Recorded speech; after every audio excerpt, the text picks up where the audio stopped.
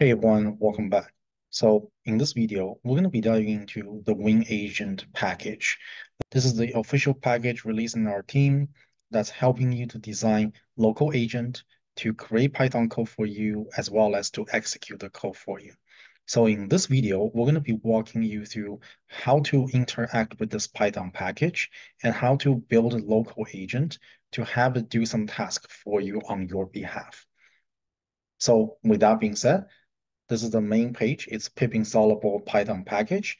And then we have a repo here as well if you want to inspect the code behind the scene.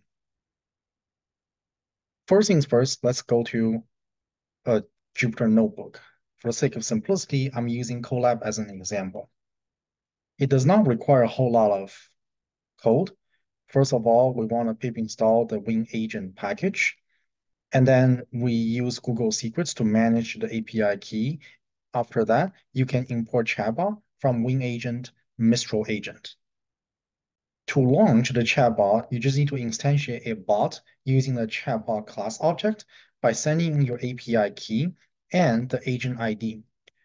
To get your own agent ID, all you gotta do is go to the Mistral AI console and create an agent yourself.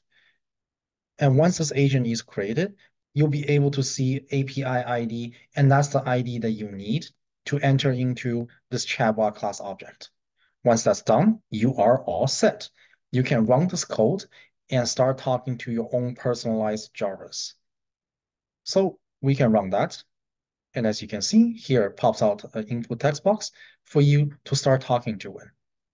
So as an example, I'm going to go to my sample directory on the left-hand side, check out sample data folder, and then here we have a California housing train.csv.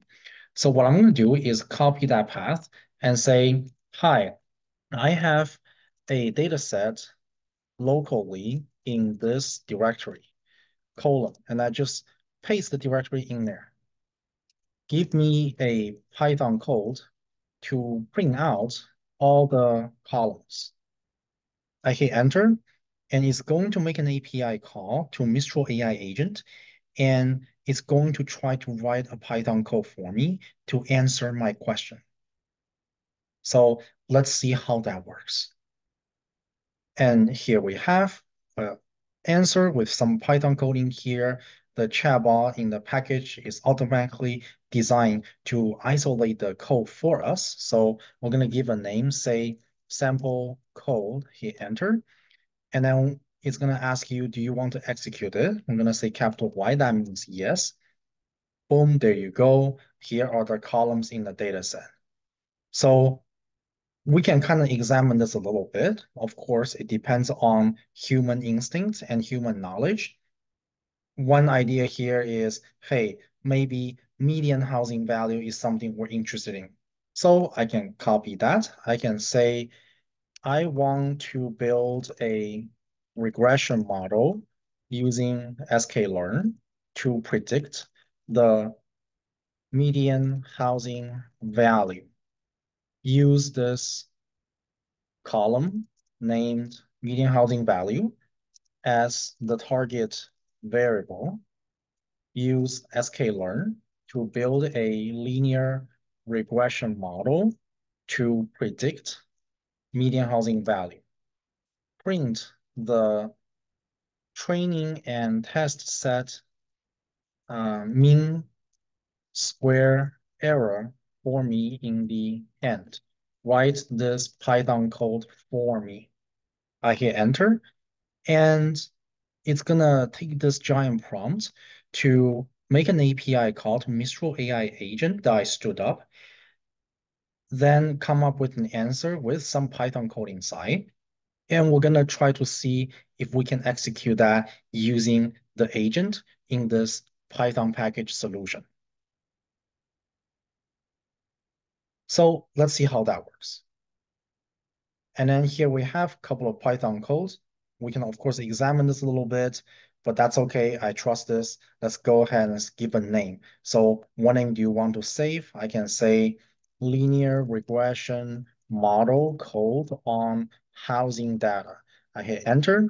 It's going to ask me whether you want to execute or not. enter capital Y as yes, and it will execute the code for us. Here we see the bot output is training set mean square error and test set mean square error as I asked for.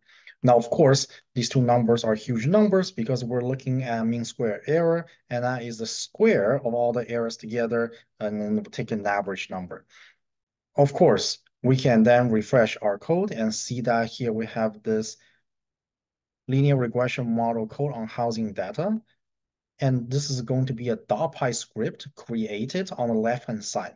We can double click on that and then inspect the code if you desire to do that.